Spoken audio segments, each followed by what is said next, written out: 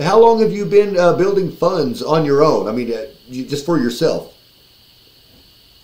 Actually, this is my very first fund, the Coastal Bend, but I'm launching my second one.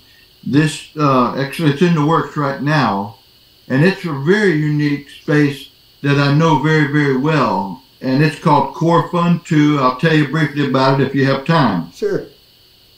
Yes, good. And this may be of some interest to you. It's a lot smaller entry, minimum $2,500, and it's what's called a Reg CF. Oh, do right. you know Okay. about that? Yes, I do. So I'm just in the middle. I've engaged the same law firm that did my Reg. I have my first fund is a Reg 506C. right.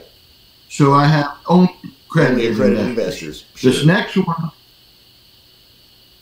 one, the crowdfunding is open to non-accredited, but here's the business model. And I have 30 years experience in this space. We're buying property at tax sales. In fact, I just bought one over there near you in Spring Branch. Nice. Last week. You know, they sell property at the courthouse steps if you don't pay your property taxes. Sure. I bought a property in Comal County. I don't know if that's where you live. Sure, it's right there. Yes, right there.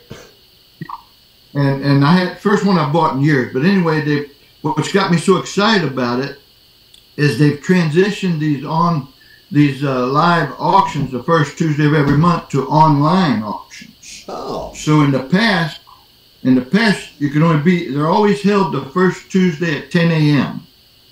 And you were limited. You can only be at one county for the sale. Sure. And now, so many in Texas, as of September, approximately 50 counties have transitioned to online auctions. So I was at 5 auctions a week ago, tomorrow. Love it. November. And I got out real early on a 19-acre piece down in Atascosa County. Sure. Just south of San Antonio. Wow. On the river, 19 acres. Oh, wow. I got out at 28,000. It went for 42,000, worth a couple $100,000 easy. Right. So the business model is buying at 20 cents on the dollar if it's not a homestead.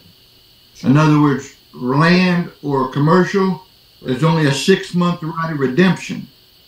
So that if you're the high bidder, the prior owner has a 6-month right of redemption to pay you what you pay plus 25% interest. Gotcha. So that's my new launch, and I'll send you something on that as well if you want to take a look at it.